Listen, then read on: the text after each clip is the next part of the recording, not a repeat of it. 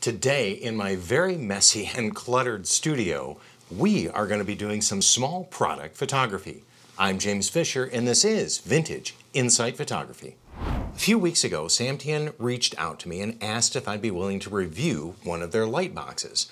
I said yes, and they did provide me with this light box to review. As always, this review is going to be my own honest opinion. They have not asked me to review it in any certain way, and in fact, they won't see this review until after you have. Samtian has had zero input in how I review this product, what I photograph with it, and my final results. I do have a different light box, and it is very different than this one. The other light box I have is basically a white tent in which I can put lights on the outside. It's got a couple different fabric backdrops, and I light it from the outside, either with strobes or with continuous lighting. This light box has provided LED lights that go in the light box. It's silver, so it reflects the light all the way around. It's hard side as opposed to a pop-up tent like my other, and I think it's going to be a little different to work with. We're going to see how it works. I haven't even put it together yet. It's right over here on the table, so we're going to set it up and do some actual product photography that I need to do. Let's see if we can put this together without any instructions. There's two LED panels right here that hook somehow into this. Here's the backgrounds. There's different colors. There's a baby blue, there's a gray, there's a red, there's a peach color, I guess, a white, and a black. And they're a plastic type material, so they won't have wrinkles in them, which is an issue with my other light box in that it's fabric, and oftentimes I have to get out the iron and press them to get rid of some of those wrinkles. Set these aside for now. The box itself is hard-sided. It comes in this case that doesn't come in a case. It is the case. So we'll open this up. We can see the sides are silver on the inside, and then here's a little shoot-through thing. We're going to set that aside too. Okay, well, it looks to me these will go this way. This obviously has to go like this somehow. And this up this way. There we go, I think. See, there's a little hole to shoot through here.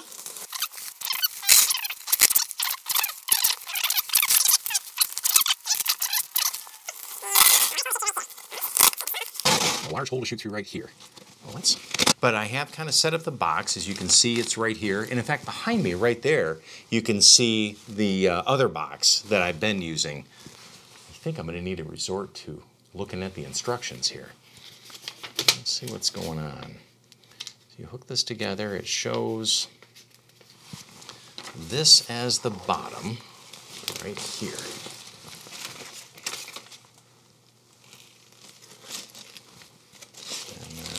This is the front. Oh, maybe so that you can get a top-down view. Yes, right there. And then those lights and all.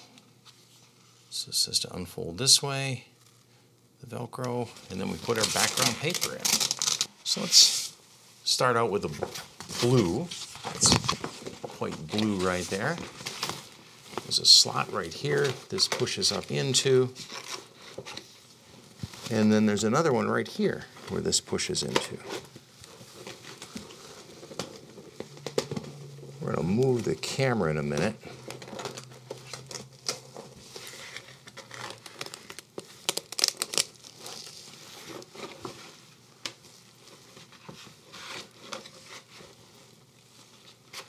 That's what I noticed right away is that doesn't want to stay, and I've got a bit of a wrinkle. So it's almost like it's a little bit too long.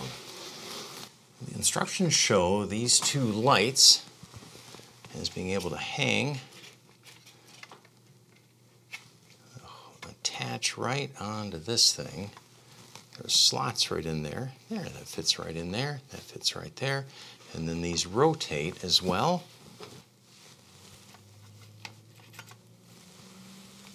Same thing. These little things rotate.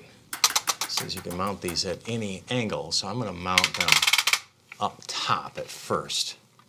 So the light will be shining straight down. I went against the grain. There's already a bend in this, and I went the other way. It would be more likely to stay. We'll find out. Well, it does seem to push a little more into everything.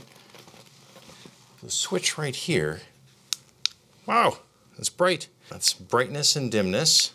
The universal control. One controls the Kelvin, so I can bring the Kelvin temperature down to more daylight, or to, I guess that's incandescent light, or all the way up to daylight.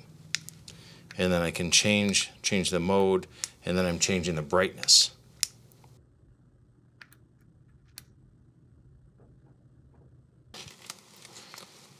Yeah, and then I can bring this down in the front, and then there's light that shines all the way in the front. Open this up. And I shoot right through this opening. We can take this, and it can mount onto these Velcros here.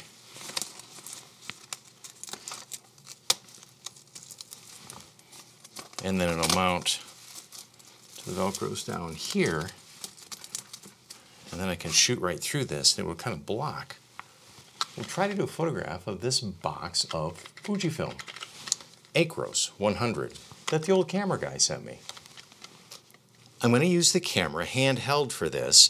I have my Fujifilm X-E3. I have the white balance set to daylight, and I have these lights set to daylight. And actually, as I look at this, I've got a really nice light right off the get-go on this. And this actually puts a little punch, a little light right back up in there. Let's drop this guy down.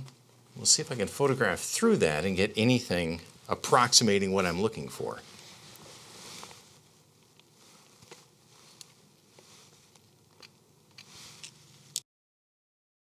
About the only difficulty I'm really seeing with this is how much the light temperature, the color is being changed by that blue background, because it's bouncing all over everywhere inside there. But I am already astounded at how good this thing works. I've set up the black background in here now, and I put that Calamar 660 in there, and I've dropped this front flap so I have some of the light bouncing off of the silver back on this, back onto that camera. And this is one of the photographs that I was really planning on taking of, if you can believe it or not, I'm actually going to be selling this Calamar 660.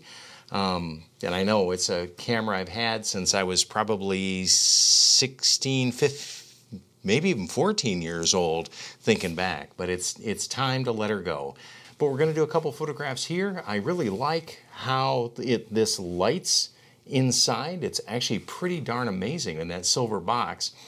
The thing that I'm not really keen on at this point is the reflectance value of this black background. It's shiny, so I'm picking up some reflections off of it. I may grab a different color. I thought it would be a nice complement, but I'm wondering if that pale gray, a little better background for this. Let's change that out.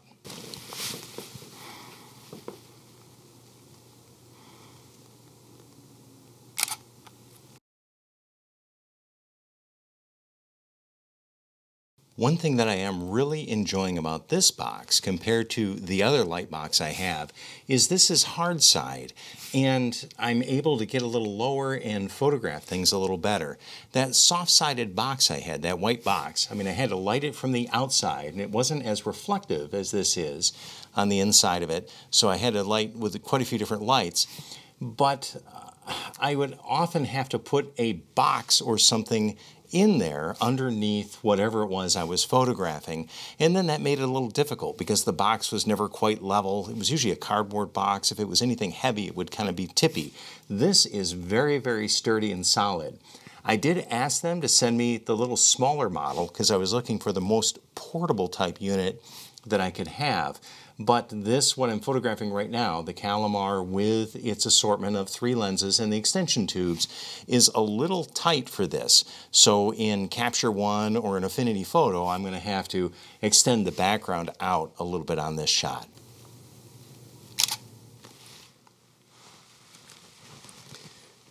I did want to show you also on this that has a separate door that opens up. So if you need to do top-down photography, you can simply look right through this window And then there's your top-down shot.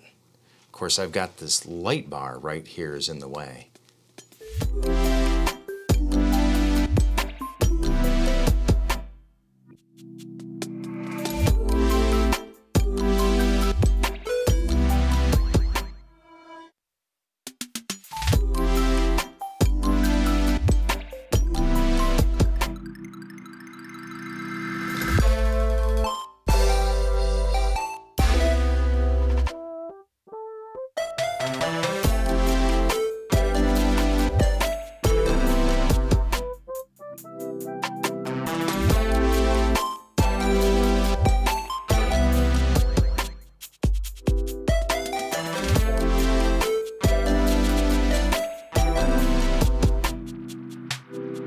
What do I think about this thing now that I've shot some photographs with it? Quite frankly, I like it more than I thought I was gonna. I thought I was gonna kind of rip this thing apart a little bit. I'm pleasantly surprised. The reflectiveness of the backgrounds were a little bit of an issue to me, but that was pretty easily remedied. These plastic backgrounds can't go in the way they're folded. You have to counterfold them so that it'll provide some tension in there to help hold it up. After that, pretty darn happy with how this thing works. Very small, flat, lightweight, portable, 70 bucks, pretty cheap, and that's with the lights, and the lights are dimmable and can change colors. You can use anywheres from an incandescent color right around 3200 Kelvin to a daylight color, so probably around 5600 degrees Kelvin. Do I recommend it? If you need something like this, it might be something to look at. I'm not an Amazon affiliate. I'll have a link to this below in the description. I get nothing for that. This is just to inform you. And speaking of informing you, I've got other videos right here that are going to help inform you with things photographically or take you on a photographic adventure. I am James Fisher. This is Vintage Insight Photography. Thanks for joining me here today.